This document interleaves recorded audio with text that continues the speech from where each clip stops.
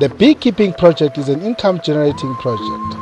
It is solely meant to improve the livelihood of the Vikizijula family farmers, hence ensuring food security and financial sustainability.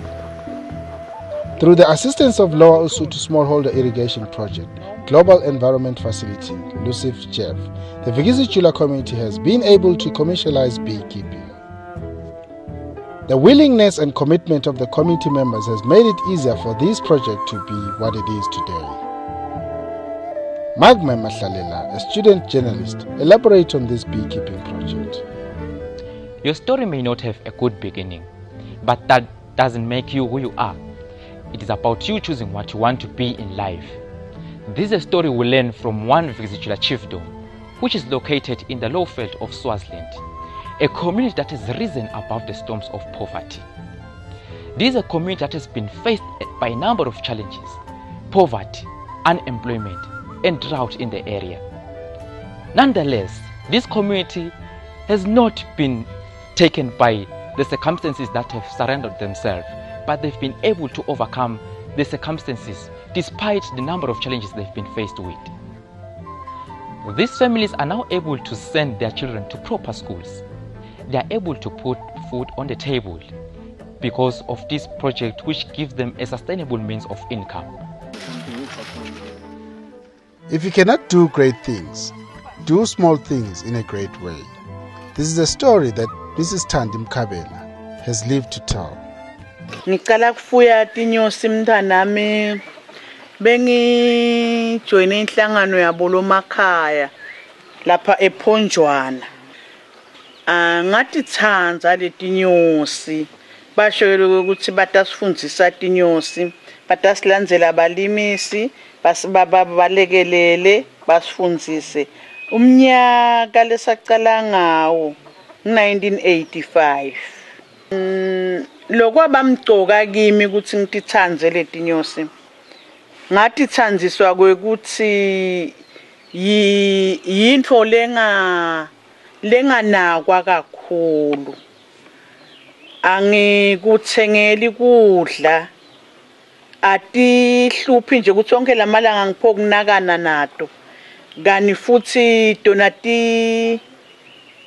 tikuphila nje kumuntu. Ngatitsanza ke letinyosi ke. Ngase ngiyadilima ke letinyosi nhlanhla mlembi bese ngicabanga emabhox ami besala kubo 8 ngoba nje lamaningi akhona bawashisa beka lapha endasi la bengwende khona lamanye asekhona la ngenhla ngagcina ngijubile ngekuthi ke bahamba abantu babona bengiphethe ngiphilisa kahle tinyosi bekuthi lima kwami bengadilimeli ukuthi ngilimela imali besitithanza la khaya sididla nje nababe bekathanda kakhulu wanela nje kube futhi ngilima tinyosi into bekayijabulela ukuthi nakafike la khaya every week nje siyakhokha siyadla letinyosi. Kufika naba laba kuthiwa bakaLuCIF-GEF ngiyabeva nje babasho left and right ngithi mina ngibuyele nje enyosini ngakhubeka kakhulu but nje ke hayi baqhubeka bangikhutsata sengiphinzele uyavuka lo luthando lokuthi ngabuyele enyosini sengiyabuyela ke njengoba nyalo hayi senginemdlandla lomkhulu njalo wekufuya tinyosi. Kulenza umntanami indzawo le nawuyibuka nje vele le indzawo letondwa indlala ikakhulu nje thina itasisita lokuthi inciphise nalendlala ngoba 1 siyadla loluju siphinze futhi siyathengisa loluju siyakha phela nabo vaselina ngaloluju sawuthengisa sithola imali sende nepolish ngaletinyosi sithengise kusho ukuthi sitawunyuka sivuno sekuphila ngaletinyosi inciphi indlala ngoba kuningi nje lesengikufundzile lesifundiswa ngilabaka LUCIF lokwenta ngalokwentako ngaletinyosi lokwenta umthelela wekuphila.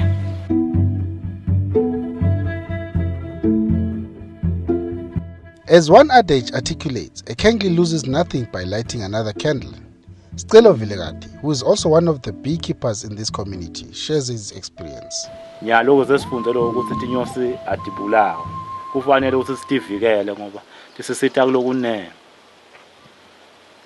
So ngicalile nje ukufuya tinyosi nala khaya lempilo ikhona.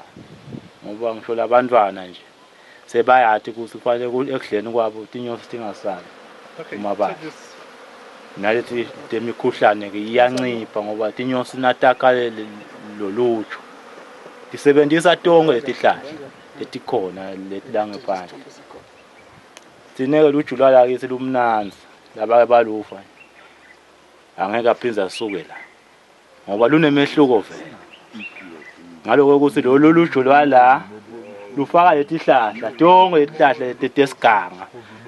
Kuthi umoba la ukuthi mhlawumbe titawuthathela umoba bese luyatiya londa noma londa shuka lwala kiza aliti nawuludla nje luyaluva ukuthi hayi ngidlalenye into lenesithako lesembi kakhulu. The lesson learned from this community is that unity with purpose is paramount for any meaningful development. So Africa, let us unite and make good use of the natural resources we have to better our lives.